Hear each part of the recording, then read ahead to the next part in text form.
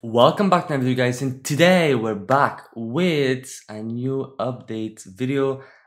Today we have sneak peek of the brand new upcoming update 4.3 No Mercy. Now we were teased with this update. We knew that season 11 is coming, and it's a pretty small update, but it brings some interesting content regarding the new season 11 that's about to start airing. I'm really excited about this. I always like these content updates of when the show airs. Really makes it more interesting watching episodes and playing missions and with other new things based on that.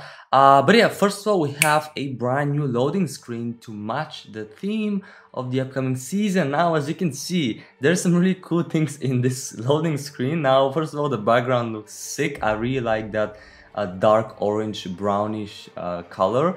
And now we have a new look on Carol, and this is a really this is a look I wanted to see in this game. It doesn't look like we're gonna get it in this update. We have a new look for Carol. Hopefully this is going to be a nice new skin in future, or potentially a new shooter Carol with a bow like Yumiko is, but definitely looks amazing. And behind Carol we have a brand new hero that's coming into this update, and that is Mercer. Now, we did see that he's coming in our world, and now they're gonna bring him to No Man's Land as well. He's a brand new character about to be introduced in season 11. If you have read the comics, you're gonna know he's one of the people in the Commonwealth community, and he's about to appear in the show in the new episodes about to air, and he's gonna come into No Man's Land and be an amazing guy, I guess. Yeah, right. The first thing we have in this update is season 11A missions. As we know, season 11 is going to air in 3 cohorts: season 11A, B, and C. 8 episodes each, I believe, and the first 8 are gonna air between now in 22nd of August and the beginning of October. We have new episode every Monday, and you can get extra rewards by beating all the trials within a week of release. Now we have a brand new campaign, the No Mercy campaign, which is focused on the new season, and it's gonna start on the 23rd of August, lasting until the 13th of September. You're gonna be able to collect No Mercy tokens the same way, the same ways as other campaigns. We have 2 amazing rewards. The first one, 2,000 tokens. We have the Soul Tooth Spike, which is a brand new scout weapon that's coming into the game. Now, this one has it's not a new mechanic. It's the same mechanic. Every time you kill an enemy, you're gonna get an action point back, and you're gonna reduce the threat by 1. This weapon is also gonna deal an additional amount of damage, and it also has silver charging, gold destructive, and gold razor straights. Pretty standard weapon. We had these weapons before. I like those regain action point weapons because they can do more, kill more enemies basically on the same turn, and also get less enemies spawning, which is amazing. Now, at 3,000 tokens, we have Mercer. As we mentioned, Mercer is coming, and he's gonna be a premium reward. You have to spend gold to get him. You have to reset the distance, or buy the tokens in shop, or wait for his radio call when it comes up. But he's not going to be unlocked through the seasonal missions. He's going to be unlocked through the campaign, and he's an interesting hero because he has a leader trait, which is like a mini version of Negan's in a way.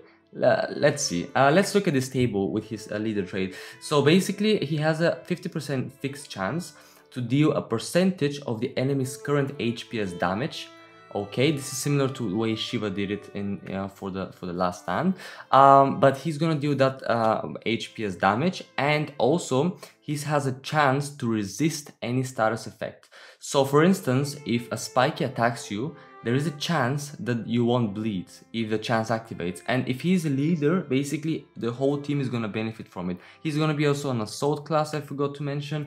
And now, looking at the table, his leader trait works both on human enemies and walkers. So you have a different HP as damage for ranged and melee people. And also, something to mention here is that his trait works on any single attack possible. So Overwatch, Retaliate, Revenge, Punish, attack from other leader trait like Beat 'em Up and Firing Squad, body shots, and charge attacks all have a chance to activate this leader trait. Like, I think this is not a bad trait, to be honest. Also, Lucky can boost the first and last column, so the chance to deal that 50% chance can be boosted by Lucky, and also the chance to resist status effects can be boosted by the Lucky trait as well.